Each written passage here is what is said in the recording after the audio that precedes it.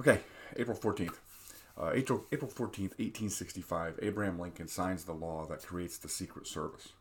This is a bit ironic because he was shot on April 14th and died on the 15th. So, but on April 14th, one of his last acts was to sign the law that created the Secret Service.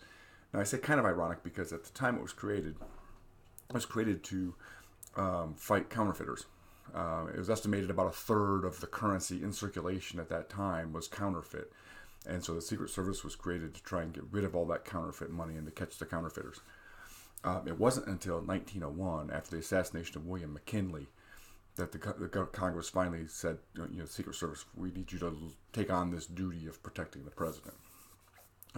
So today, and at the time it was created, it was one of only a handful of federal agencies that were doing any sort of criminal justice, law enforcement. The Customs Service, the Post Office, the U.S. Marshals, the United States Park Service, and So these are the only ones that were doing it. So the FBI hadn't been created, the CIA hadn't been created, the Department of Justice was there. But so at any rate, so 1901 is asked to take on protecting the president. So presidents were given lifetime protection until 2003. George W. Bush signed a law that limited it to, I think, 10 years after they leave office. Barack Obama signed a law that reinstated this lifetime protection for former presidents. And then they protect the president, the vice president, the president's children, vice president's children. The president's children get Secret Service protection 10 years after he leaves office.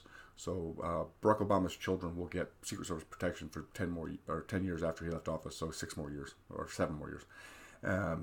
And then the president can also indicate who he wants to have Secret Service protection. It doesn't have to be just the president and vice president. So if he's got a cabinet member or somebody that he thinks is of real importance, he can provide that protection. So that's what I have for today. 1865, Abraham Lincoln signs the law that creates the United States Secret Service.